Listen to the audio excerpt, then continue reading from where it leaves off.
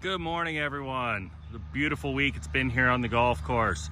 Just wanted to take a moment, thank everyone for all your diligent work filling divots in the fairways.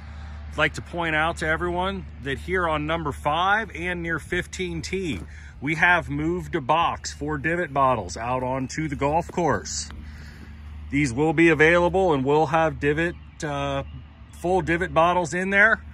We're using a mix of green sand and seed this year for the fairway divots. What I would like to ask is that you please leave the bottles on the par 3 tees on the tee. We've had a lot of people taking the bottles off the par 3s to use them to fill in fairway divots. Again, thank you for filling fairway divots, but we need to leave the bottles on the tees. That way the people who are playing behind you are still able to fill their divots. Thank you.